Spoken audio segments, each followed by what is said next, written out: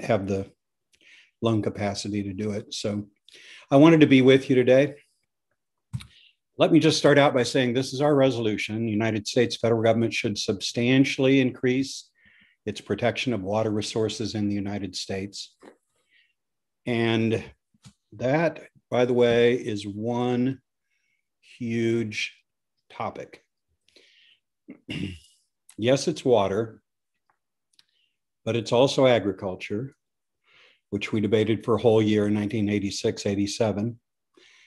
It's also almost all of energy, which we've debated in 2008 and 9, and on bits and pieces of numerous other topics. It's an oceans topic, which we debated in 2014 and 15, and earlier in 2003 and 4. So for reasons that we'll discuss, you'll see this topic goes into all of those, and it may be the broadest resolution we've debated, with precious little topicality defenses to keep it smaller. We'll talk about that on the negative on Wednesday, but yeah, this is just a broad wording. We did debate a water topic in 85, 86, and most coaches thought it was a good topic. But the wording that year said, protect the quality of water in the United States. But our topic, water resources, includes both quality and quantity, as the author's topic paragraph clearly states. And water resources is broader than water. It includes things in the water, at least arguably, like fish and other creatures. So with that said, let's talk about some cases. My first slide talks about agriculture, but really there are several agriculture cases that we could talk about and will be talked about in this topic. So students, I think, will like to talk about CAFOs.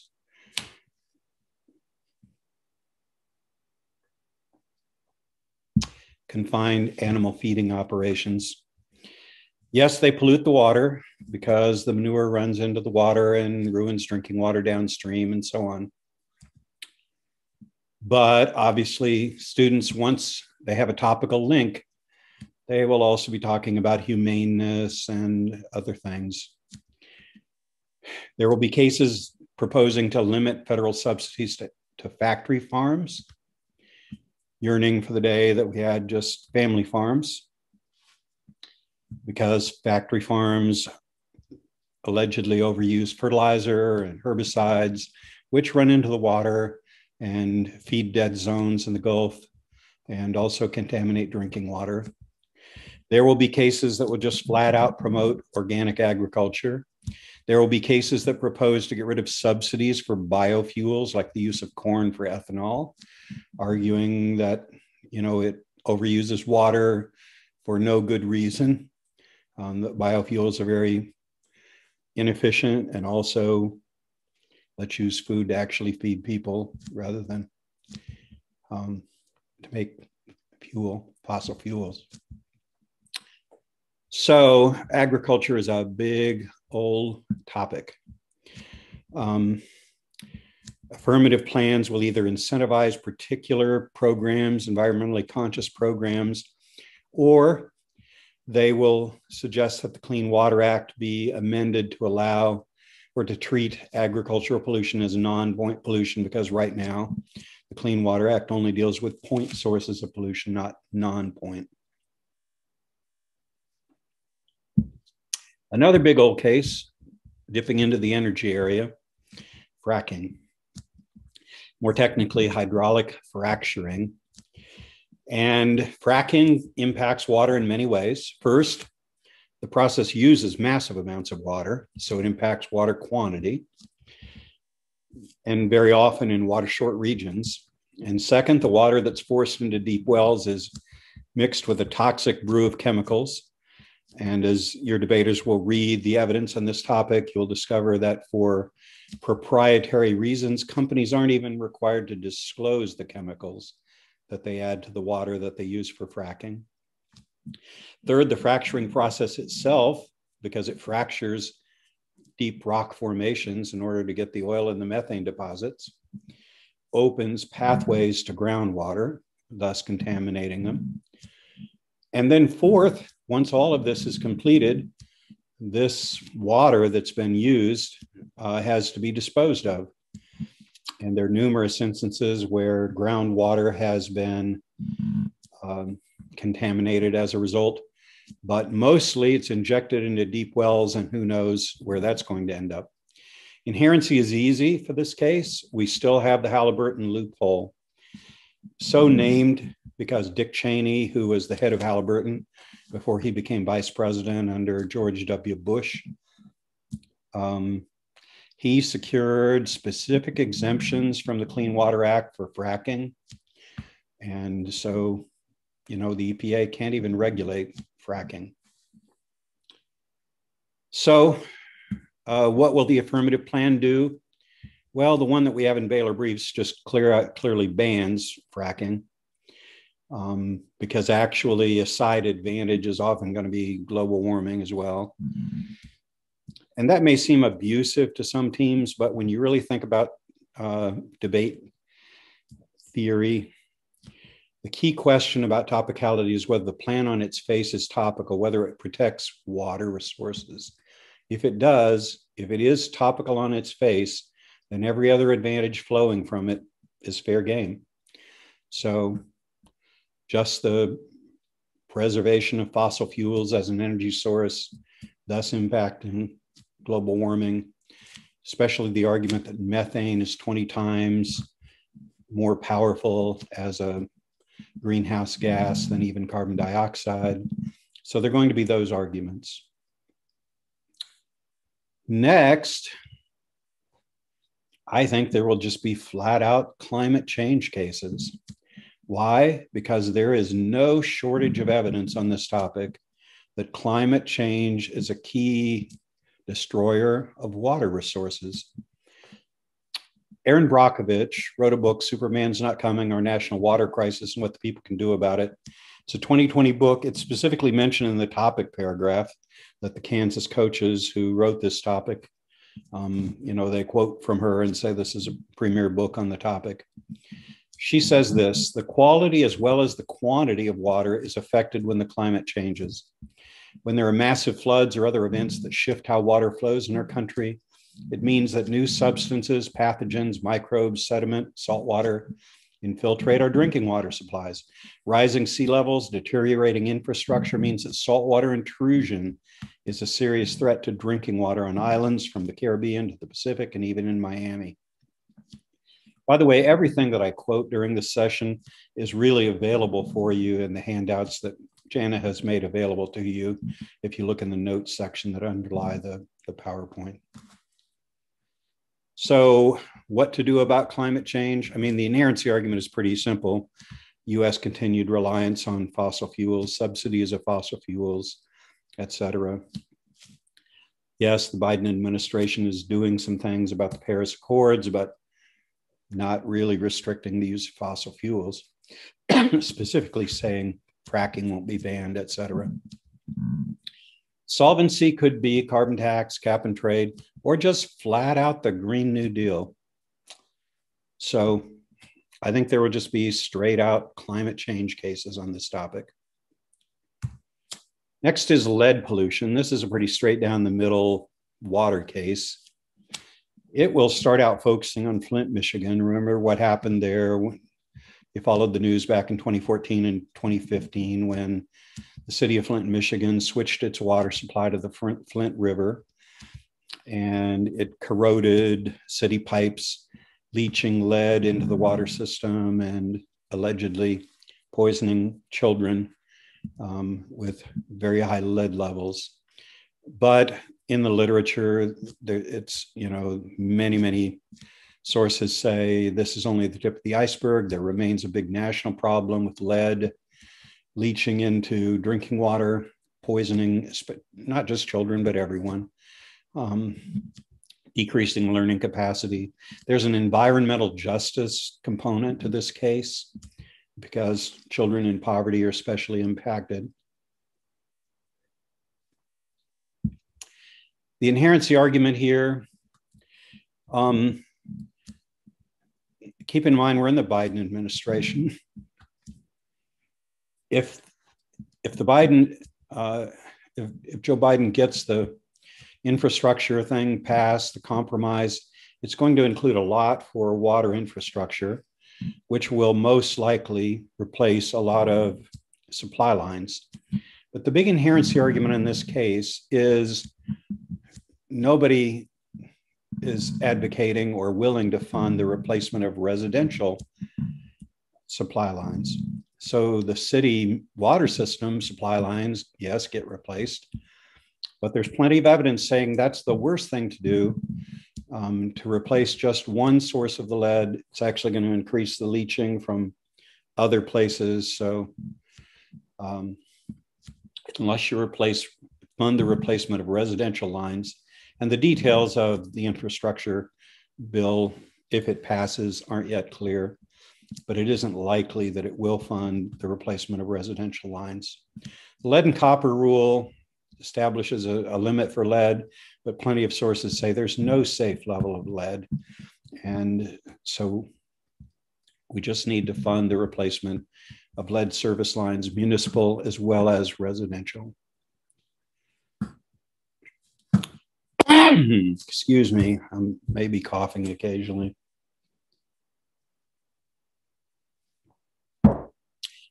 Wetlands is going to be a big case, and wow, it's a hard one to get kids to understand. Let's first of all talk about the importance of wetlands. Wetlands, for most of our existence as a nation, were viewed as a nuisance. Swampy regions supposed to be drained, filled, made useful, going to build shopping centers, etc. Pretty much everybody agrees that we've lost as a country at least half of our original wetlands. In the past few decades, however, there's been a recognition that wetlands filter and recharge aquifers and other groundwater resources. They are the kidneys of the planet. And so they have to be preserved. And the Clean Water Act is designed to do that. The problem is that the Clean Water Act only applies to waters of the United States, WOTUS, as you'll see it in the literature. Problem is that in the Clean Water Act, Congress failed to define WOTUS other than as navigable waters or tributaries of such waters. Okay, well, what are navigable waters and what are tributaries of such waters? This sloppy definition has led to decades of ambiguity and controversy. The confusion is best illustrated by a 2006 Supreme Court case, Rapanos v. United States. It ended in a 4-1-4 decision. Kennedy, who was in the middle, reluctantly agreed with the 4, and so it created a plurality decision. Scalia, who wrote the decision for the plurality, said that WOTUS should be limited only to clearly flowing navigable waters. Justice Kennedy, who was the one in the middle, who essentially voted with the majority to create a plurality decision, but in his decision, he disagreed with almost all of the reasoning of Scalia and said WOTUS should include any waters that have, in his words, a significant nexus to navigable waters. Justices Stevens, Souter, Ginsburg, and Breyer found it perfectly reasonable that wetlands had a hydrological collection to navigable waters, meaning through groundwater, which goes interstate, and therefore should be regulated by the Clean Water Act. So all of that remained up in the air until 2015, when in the Obama administration, President Obama decided that federal government under the Clean Water Act ought to be protecting more wetlands than we are. And he took the Kennedy language, and the EPA in 2015 and the Obama administration said the Clean Water Act would apply to all wetlands with a significant nexus to navigable waters, essentially doubling the reach, the pre-existing reach of the Clean Water Act. But 37 state attorneys general from conservative states filed suit and succeeded in getting an injunction blocking the implementation of the Obama Clean Water Rule, which was that rule that I just mentioned.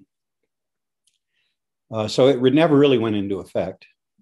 The Trump administration, when they came into power, remember that President Trump famously promised to drain the swamp. And I know he was referring to something politically, but as many environmentalists say. He also evidently meant it literally when it came to wetlands. He had his EPA director, Scott Pruitt, officially abandon the Clean Water Rule, replace it with one that they called the Navigable Waters Protection Rule, but environmentalists quickly dubbed it the Dirty Water Rule, recognizing that it essentially walks back federal regulatory authority for wetlands. So what has the Biden administration done? Well, your debaters will find that Biden has suspended the Trump Dirty Water Rule, but has not attempted to go back to the Obama Clean Water Rule, probably recognizing that without congressional clarification, conservative court appointees, even more so than in 2017, would strike it down. We've certainly added a great number of conservative judges to the mix. So a lot of environmentalists say the only solution, and this would be the affirmative case, is to have Congress clearly define WOTUS in line with the Obama Clean Water Rule, essentially increasing the reach of the protection of the Clean Water Act as it applies to wetlands. So next, we have PFAS, which stands for per and polyfluorinated substances. And you'll find a lot of sources talking about how these chemicals contaminate our water. They're heavily used chemicals for thousands of uses, all the way from firefighting to most common uses, all non-stick skillets and all of that. They use PFAS chemicals. Scotchgard, carpet that's designed to not have things contaminate and stick in it and whatever, use PFAS chemicals. It's basically preventing sticking.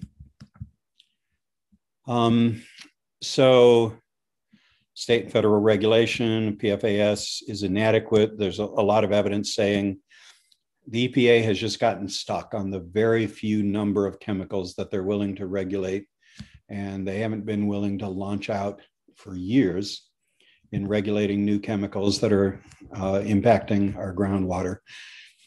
In the underlying quotation in the notes, you'll find this one from Michael Snow, writing in the William and Mary Environmental Law and Policy Review, 2020. Water is the primary vector for PFAS contamination. It spreads downstream from factories, often located on rivers. It seeps into the groundwater after firefighting operations, causing it to end up in drinking water far from the pollution source. The most common affirmative case, the one that we have in the Baylor briefs, and I think a common case, will just ban the whole family of PFAS chemicals using the precedent that was established in the 1970s for the banning of PCB family of chemicals.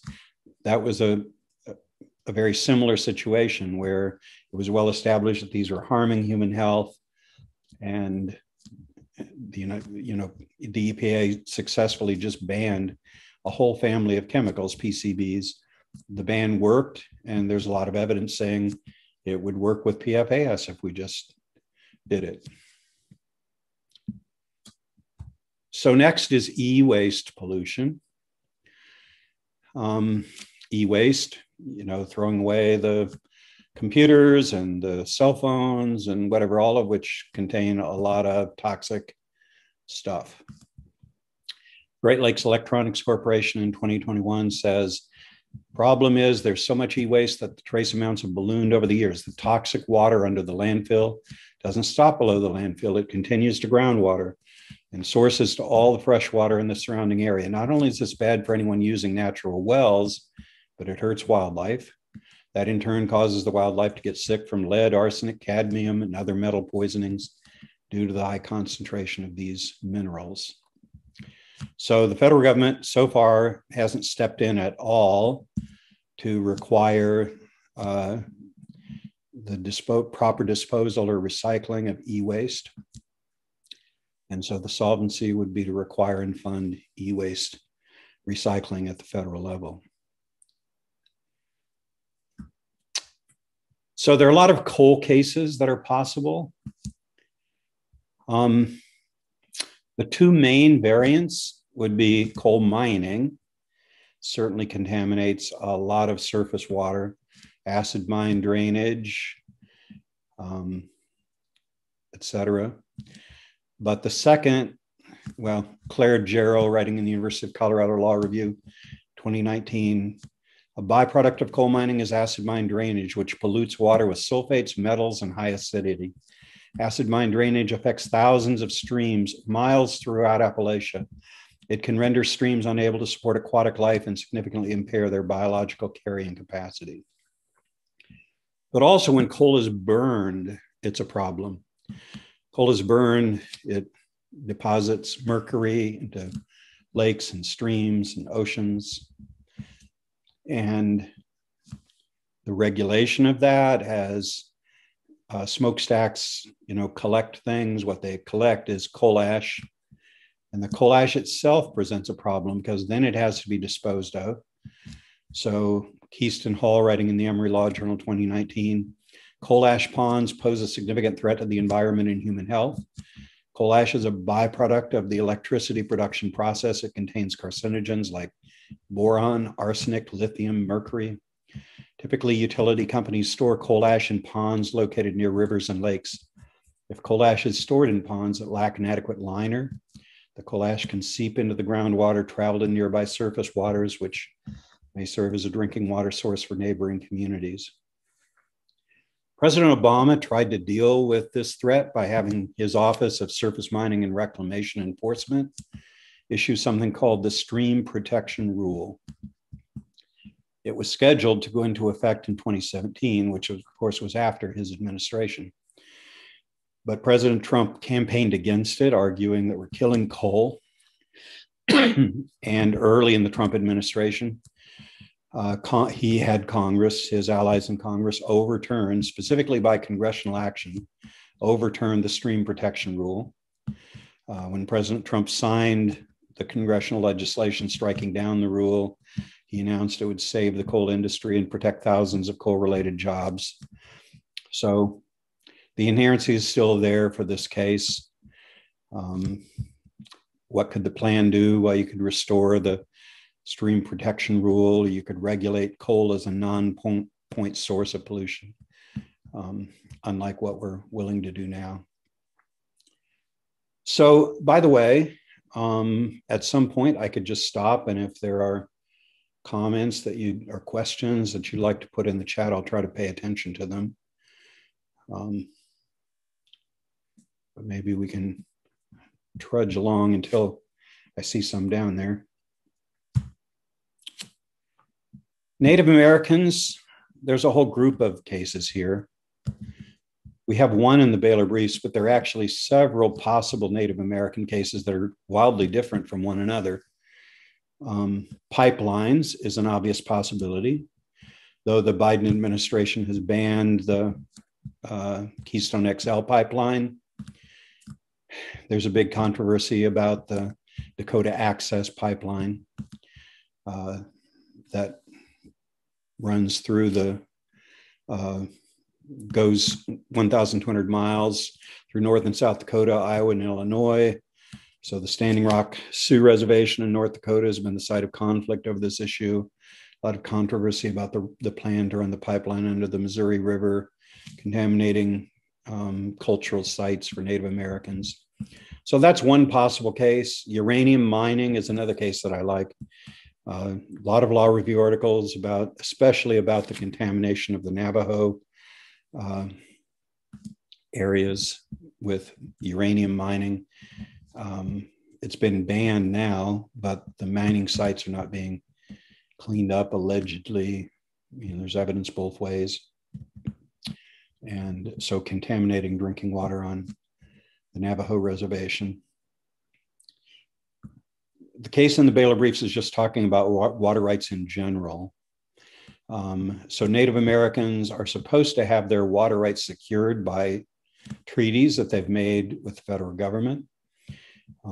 But those rights have been restricted in a number of ways that have not allowed them, for example, to lease their water rights or to profit from water that's being used that theoretically belongs to Indian country. So Adam Krappel, for example, writing in the Chilean Environmental Law Journal in 2019, though tribes have the right to water and can obtain the authority to improve it, Tribes struggle to get access to water. On the Navajo Nation, for example, the average Navajo is able to use only 7 gallons of water a day, while the average American uses approximately 100 gallons of water a day. And by the way, that figure is low. I've seen up to average of water usage by Americans up to 400 gallons of water a day. Likewise, approximately half of tribal homes lack cleaning water or even access to a reliable source of water. Houses in Indian country commonly lack kitchen sinks, showers, or bathtubs, flush toilets, even running water. So there will be lots of cases dealing with Native Americans. One of the reasons that affirmative teams will like to do that is it's especially well shielded from federalism arguments or state counterplans, because treaties are between Native American tribes and the federal government, leaving states kind of out of the picture. So you kind of eliminate a lot of negative strategy if you can deal with a case like Native Americans. So next would be just right to water cases.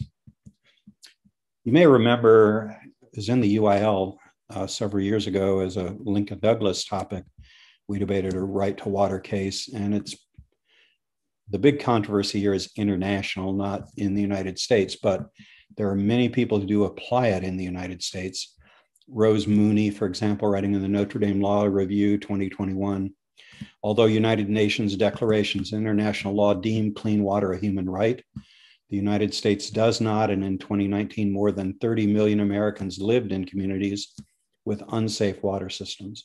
Like many environmental crises, clean water access exposes socioeconomic injustice. Water contamination disproportionately hinders poor and minority communities.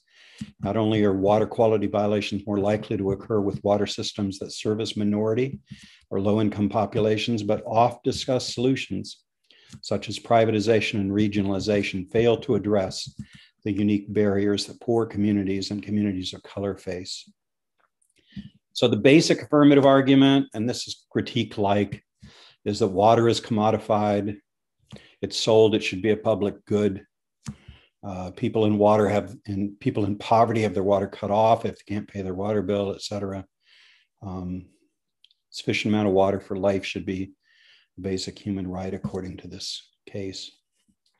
The state of California, by the way, has added to their constitution water as a human right.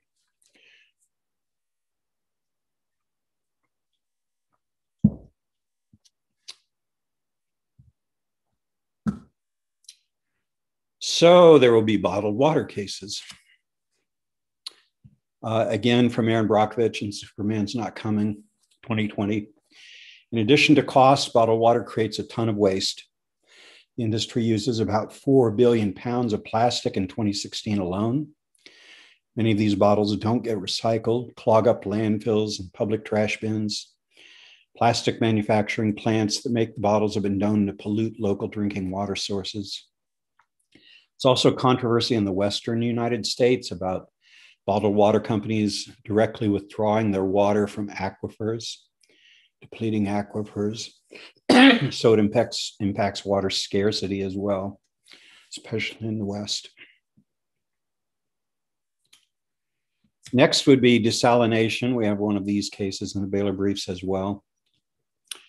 If you have water scarcity, one solution is desalination. It's being used in the Middle East. It's being used to a limited extent in the United States, big plant in San Diego. John Duff, writing an Ocean and Coastal Law Review, 2017. Fresh water in the United States is a limited resource and water shortages are recurring at an increasing rate.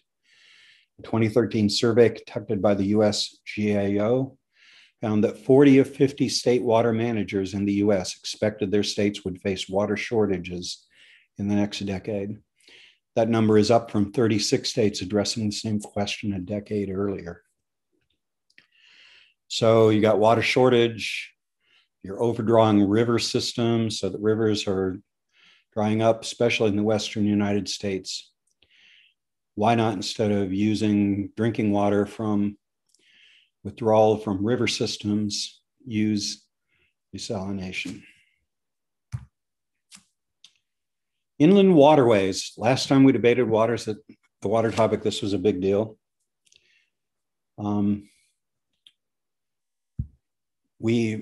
Marianne Bucci, director of the Port of Pittsburgh Commission 2019, our inland waterway system is composed of over 12,000 navigable miles, 240 locks that connect the heartland of America to the rest of the country and the world.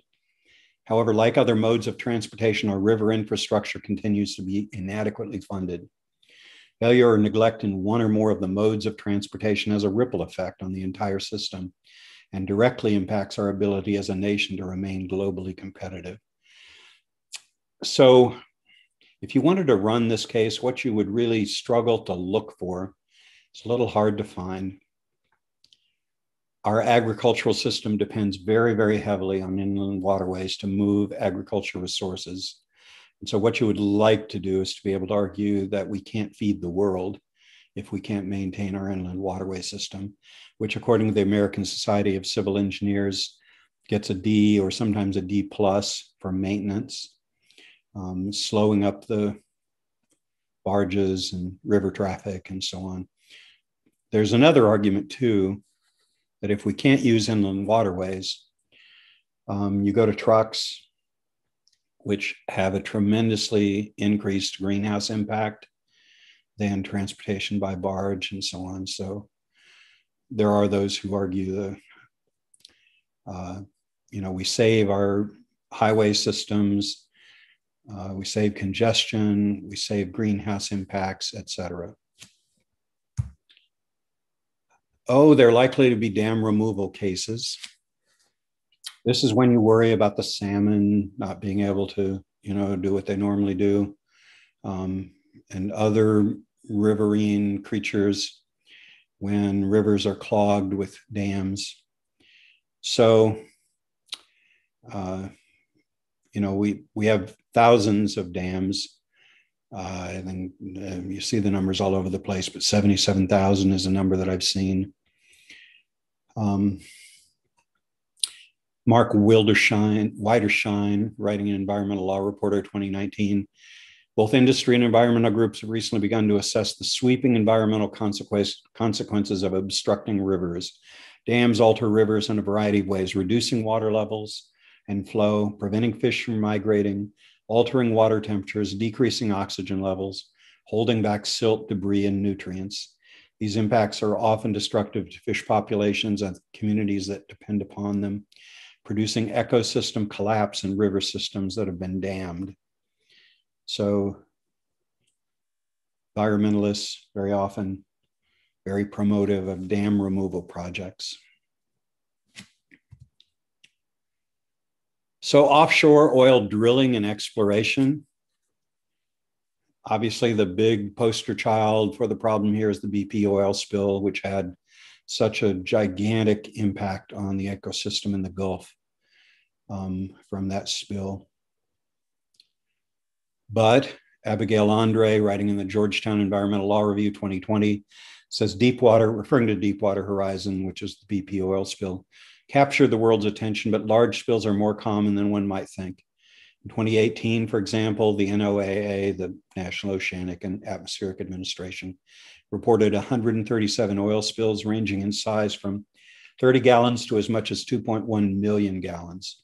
On the US outer continental shelf between 71 and 2010, there were 23 large spills of more than 1,000 barrels of oil, or an average of one every 21 months. One study suggests that another event the size of Deepwater can be expected in the next 12 to 16 years. So inherency here is a little bit squishy because the Biden administration has issued a temporary halt to new leasing and exploration in the outer continental shelf. Right, if you've been paying attention to the news, courts have recently blocked that. So that's one of those things where you got to pay attention to the news. But right now, at least, the argument is that conservative courts are not allowing the Biden administration to block this, so it would require congressional action, either to ban all new oil drilling and exploration in U.S. waters or, to significantly restrict. along the way on this case, a lot of evidence about destruction of whales and other similar creatures where the oil exploration uses techniques that damage their hearing with sonic or booms and blasts, etc., that travel miles through ocean water. Marine protected areas is another affirmative case that we have in the Baylor briefs. The argument here is primarily, preserving fisheries, preserving coral reefs as the nurseries of the oceans. Kevin Lesky, writing in the William and Mary Environmental Law and Policy Review 2018, commercial overfishing has extinguished New England cod, snapper grouper reef fish in the South Atlantic and Gulf of Mexico, various species of rockfish, the white abalone along the Pacific coast, the rock lobster in Hawaii. And the NOAA estimates that 86 fish populations in the US are overfished, especially when recent estimates place the ocean's production of seafood each year to 80 million metric tons. The need for their protection comes sharper into focus. While the negative will argue that there are a lot of MPAs, marine protected areas, not very many of them are no-take reserves. They limit certain things, but they don't limit fishing necessarily, which is what you have to do in order to protect ocean populations. Aquaculture would be another possible affirmative case. This, by the way, can go either way. The more common way is going to be to argue that aquaculture is bad, open ocean aquaculture or offshore aquaculture, arguing that it threatens ocean species with overuse of antibiotics, with depositing all kinds of pollution, which with releases of the engineered fish, which then interbreed with wild fish and weaken and destroy wild fish populations, etc. Existing regulation is fragmented. So the NOAA has issued regulations that affect so far only the Gulf of Mexico. Numerous other federal agencies have different regulations. So right now it's just a kind of a regulatory muddle. Environmental groups are certainly arguing for banning aquaculture. Many environmental groups are arguing for banning aquaculture in the open ocean. Friends of the Earth, for example, in 2018, these facilities are essentially underwater factory farms, but with less pollution controls. They're used to farm massive populations of finfish in net pens, pods, and cages that provide no real barrier between the farm and the ocean. This allows for free exchange between the net pens and the open water, including direct deposits of untreated fish waste, diseases, parasites, excess feed, agricultural drug residues, chemicals, and anti-foulants from the farm's infrastructure, and oftentimes spills and escapes of farm fish, all dumped right into the surrounding environment. So the final affirmative case that I have for you, though it's certainly not an exhaustive list, plastic pollution of the oceans, primarily coming from single-use plastics. And some affirmative cases may focus on individual particular things like plastic grocery bags or plastic straws or balloon releases or all of the above. Marcella Mosquera, writing in the Environmental and Earth Law Journal 2019, the amount of waste from US consumers continues to rise, and when it's disposed of improperly by poor waste management or litter, the trash finds its way into rivers, streams, and other waterways that end up in the ocean. Approximately 8 million tons of plastic waste enter the oceans every year, which equates to dumping the contents of one garbage truck into the ocean every minute. This alarming information estimates that in 2025, for every 3 tons of fish, there will be 1 ton of plastic. And by 2050, there will be more plastic in our ocean than fish. So right now, there's no existing federal regulation on the production or recycling of plastics. The plan, what would it do? Most likely to ban certain single-use plastics or require or fund recycling programs. So that's my quick review of affirmative cases. If any of you have questions or comments to place in the chat, I'd be happy to respond as best I could.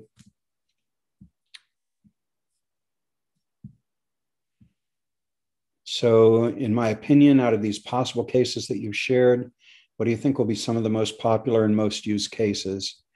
I think fracking probably would be my number one, right along with agriculture. And again, when I say agriculture, there's so many variants of an agriculture case, but those would be my top two. I also have a sneaking suspicion that there will be a lot of just flat out climate change affirmative cases, just because there's so much evidence with direct links.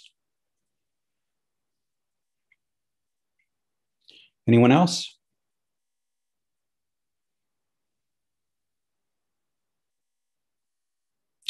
How big of a role do you think the EEZ can play in terms of the affirmative? Well, that's a good question because it feeds into federalism arguments.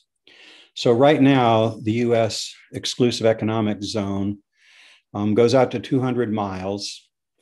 That's because we follow the United Nations Law of the Sea, even though we haven't signed it. Within 3 miles of all US coasts, that technically under US law is governed by states. And so, for example, in the area of aquaculture, almost all existing aquaculture operations are within the 3 mile limit, which means they're regulated by states. While there is open water EEZ aquaculture in the Gulf, there's really none on the other coasts. There was one that was going to start in San Diego, and then it kind of went kaput. So big negative argument is going to be, okay, look, if you're dealing with within the 3 mile limit, that's state regulated. And if you're out beyond 200 miles into the open ocean, those are not waters of the United States. So it wouldn't meet the in the United States term in the resolution. Dudley asked the question, is there much evidence about water recreation resources? Do you think it's a possibility? Yeah, there's a lot of evidence about recreational fishing and so on. It's a big interest of environmental groups, Ducks Unlimited, for example. They're a big environmental group interested in saving habitat. And so interestingly, groups that deal with recreational boating, recreational fishing, recreational hunting, all of them. There's a lot of literature out there, and there could be affirmative cases in that area. I certainly didn't mean to imply that I had exhausted the range of affirmative cases. This topic is just a broad one. Anyone else?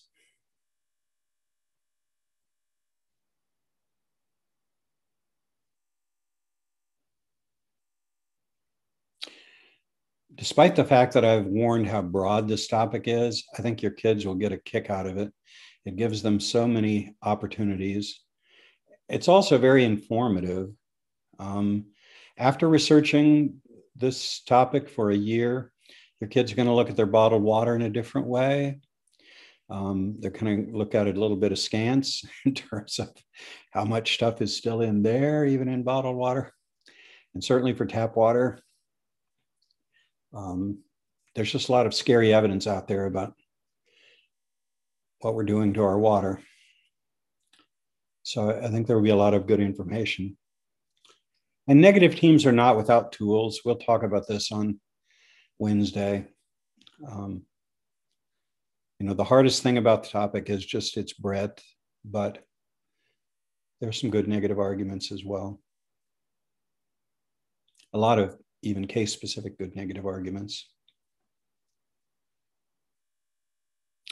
All right, I'm going to pause for about another 30 seconds, just see if any more questions pop in.